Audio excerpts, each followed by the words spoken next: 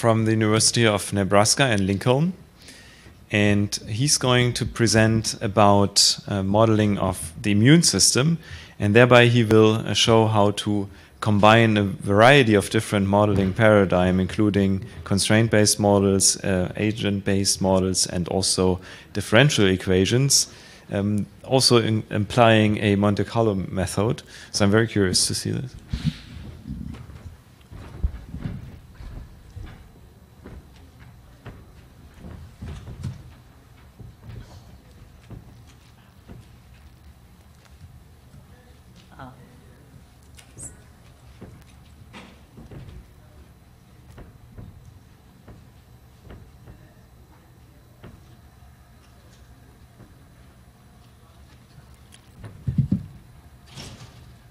Okay. Hello. So today I will talk about my multi-scale model of CD4 plus T cells. But before I start, I would like to acknowledge my co-authors, as well as our universities, the rest of the Helical Lab. I want to thank NIH because they fund my work, and of course SysMod for a travel fellowship. This is the immune system, and its function is to defend the body against disease-causing invaders. And as you can see, it is a whole body system, and it infiltrates many tissues and organs. And it is under tight and fine control, because if it is too weak, it cannot fight the infections. So an example is AIDS, caused by HIV. But if it is too strong, it will end up attacking yourself, and that's autoimmunity. And to achieve such a fine level of control, the mechanism spans many scales of organization. The immune system can be seen as a network of cells and molecules. And what we are trying to do is to mathematically and computationally capture the information flow in this network. So what do I mean by many scales? On the population level, it is heterogeneous. There are different cell types, and each type has many phenotypes and metabolic states. Outside the cells, they reside in a soup of cytokines, so the dynamics matter. Same goes for antibodies.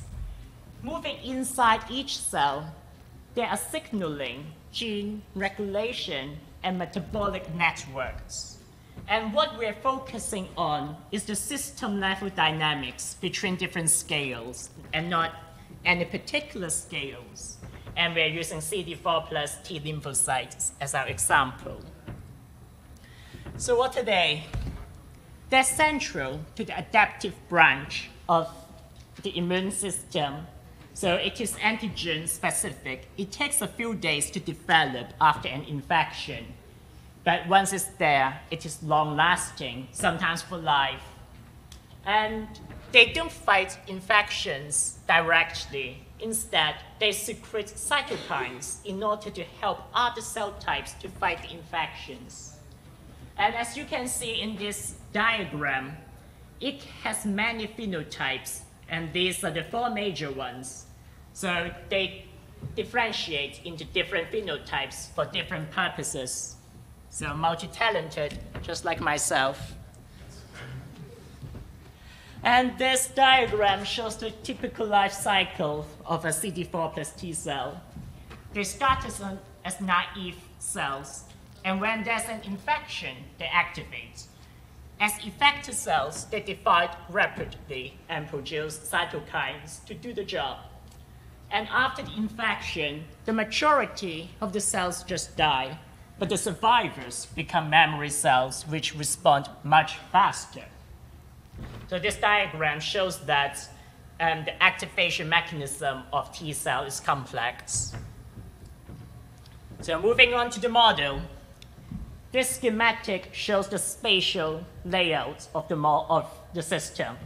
We're chopping the body into 3 compartments. The first one is the target organ, where the infection occurs. It's linked to a draining lymph node, and the final one is a circulation system that's like the rest of the body. And each compartment contains a solution of 11 cytokines, and they're all relevant to CD4 plus T cells. And we're modeling the concentrations as spatially lumped variables, meaning they depend on time only. In a sense, the system is like 3 continuous stirred reactors, and the lymph node and circulation are like downstream units configured in parallel, and that's a recycle stream. So on the cell population level, we have CD4 plus T cells, which have different phenotypes, and they can move between the compartments in different migration patterns depending on the circumstances. They sense and produce cytokines. And computationally, we're treating each cell as an autonomous and discrete agent. So the method is agent-based modeling. And the invading antigen and the rest of the immune system, they're abstracted in the user-defined signal, and that's the input. Moving on to the mathematics, the cytokine dynamics, the concentrations are modeled by a set of ODEs. The master equation is here. So for each cytokine, there are 3 such equations because there are 3 compartments, and they're coupled through the transport terms. But you will notice that the production and consumption terms are linear, meaning the dynamics of species A do not affect species B. On the right, you have a schematic summarizing the information flow in the system. And central to it is the agent-based model. It is parameterized by the concentrations from the ODEs and the user-defined signal. And it passes the information to each agent, inside which there's a logical model and 5 metabolic models. And once they're solved, the outputs are passed back to the agent-based model, and that will parameterize the ODEs. Now we move inside each CD4 plus T cell. First, we consider signaling and gene regulation, and we are using a logical model to describe that. And it is an expanded version of a model built by my esteemed colleague, Banwa, who's there. And we're using Cell Collective, a powerful software, web-based, and to build and analyze the network. So what is a logical model? It means that each node in the diagram is a Boolean variable, 0 or 1. And the yellow ones are inputs that are stochastically on, not off. The gray ones are the outputs, and they're determined by the states of the other nodes.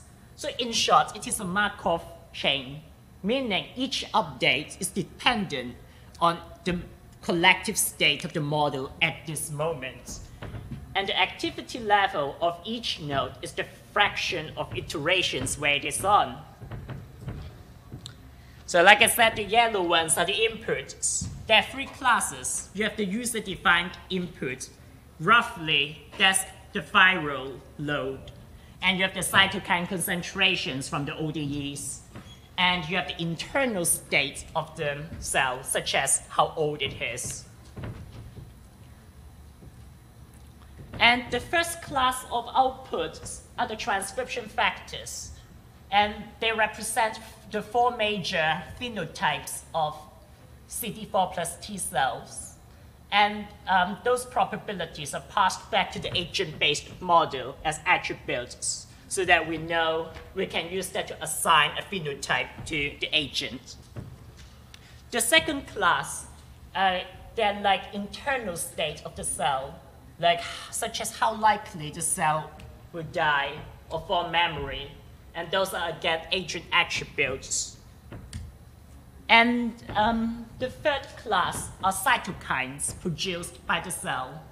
And they determine the cytokines it can produce at the ODE, at the agent level. And the agent-based shell will summarize the information about all the agents. and collectively parameterize the ODEs. And this final group is the interesting one. They represent metabolic events such as lipid synthesis or glucose uptake. And they're abstract in the sense that each node represents many reaction fluxes, such as aerobic glycolysis. It controls many metabolic fluxes. They become agent attributes and are passed to the 5 metabolic models. So in the metabolic model, we have 5 metabolic models because we have 4 major phenotypes plus the naive cell. And my colleague, Banwa, built the models, and we are preparing the manuscript. The technique we're using is called flux balance analysis. And a quick tutorial. First, you look at experimental data to come up with a reaction map about the metabolism in the cell. And then you do a mass balance on each metabolite, so you'll have a set of ODEs. If you assume steady state, the ODEs become a set of algebraic equations. And the equations have metabolic fluxes as variables. If you combine them in an intelligent way, you can define an objective function.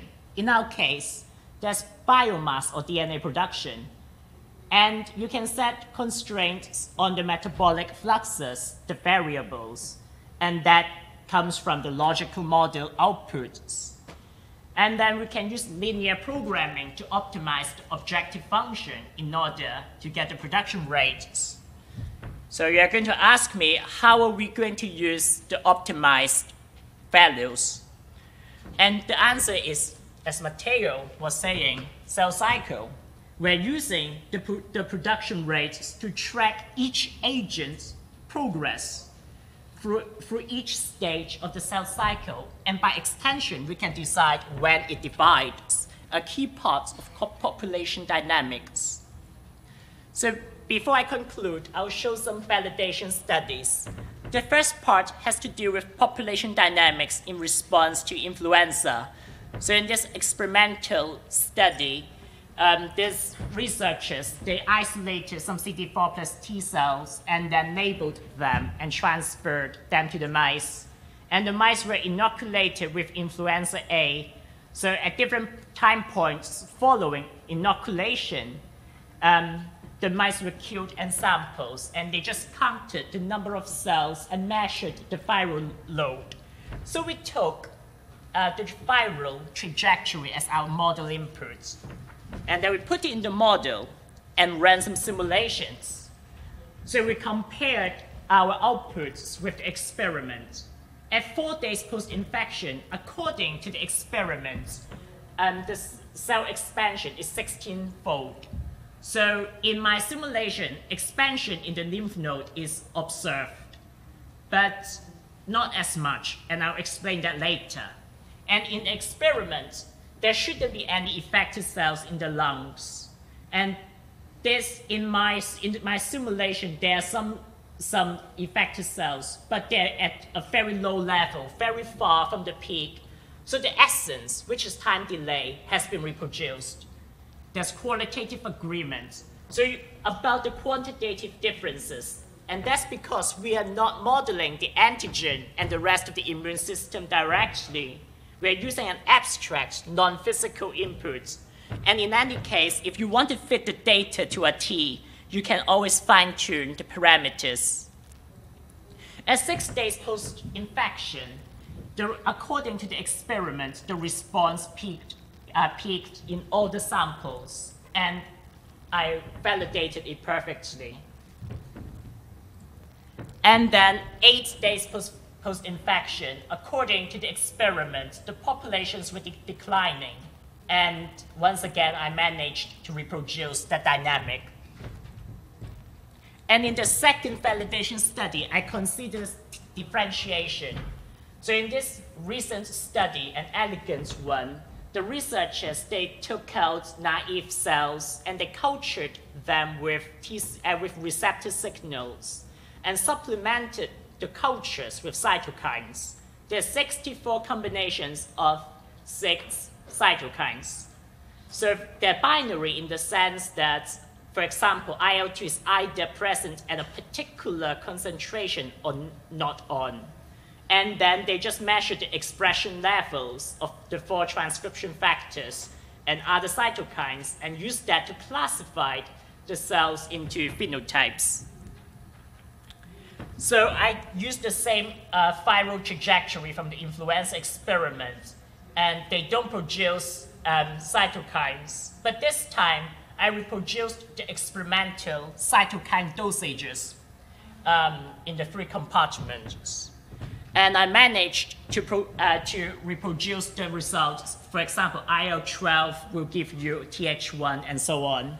So the rest is the same. I managed to reproduce the other phenotypic responses. And for TGF-beta, I also tried something different. I increased the experimental dosage by 10 times, and the response became stronger. So it shows that the model is differentially sensitive to different cytokines. So we are still working on the validation. We have some other studies we are currently doing. So to wrap up, we have built a multi-scale model of CD4 plus T lymphocytes. And we use 4 different modeling frameworks. And to solve it, we need 3 numerical methods. So the point is we've proven that multi-scale modeling is a powerful tool in immunology. And the next step is, of course, to apply it to other immune cell types, make them interact. The result will be a virtual immune system, a platform for immunologists. And I'm giving a poster presentation later, so just follow me if you're interested. And thank you.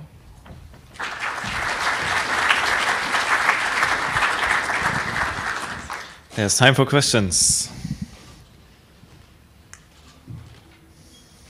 Yes, please. So you are mixing different biological systems with, I guess, different time scales. You have a concern about how you mix these different models, different time scales together. Yep. So there's a question, please. I couldn't hear. Repeat your question, please. Okay. So he's asking. I have 4 different types of mathematics, and the models they are at different time scales. So how do I reconcile the scales? And the answer is I have a master time scale, and that is an hour, and that is for the agent-based model. And for the ODEs, I'm using the same time scale. And for the logical model, I just assume the steady state. So I'm just using the logical model. I solve it to get the steady state, and I use the outputs to parameterize the agent-based model and ODEs at that particular time point, that hour. And the metabolic models, kind of the same, because we know that metabolic modeling is based on steady state assumption. So once again, we just optimized the model. We get the production rates of biomass and DNA, and we applied those rates at the agent-based model level for that particular hour. And in the next times that we repeat the process. So there's one master time scale, which is an hour. And for the outputs from the logical and metabolic models, we simply stick to the same set of solutions for that time, for the hour. Next question by Dr. Karp. Yeah, I'm curious how you made your metabolic model immune system specific. For example, is the set of active reactions immune cell specific, or is the biomass equation immune cell specific? So we start, our base is a set of models called Recon 3D, or Recon 2. It's published in Nature Biotech. And we use that one to switch on and on genes based on experimental data, genes which are present in different phenotypes. And so that we start with that core with 5 different metabolic models. Yeah. We have time for more questions.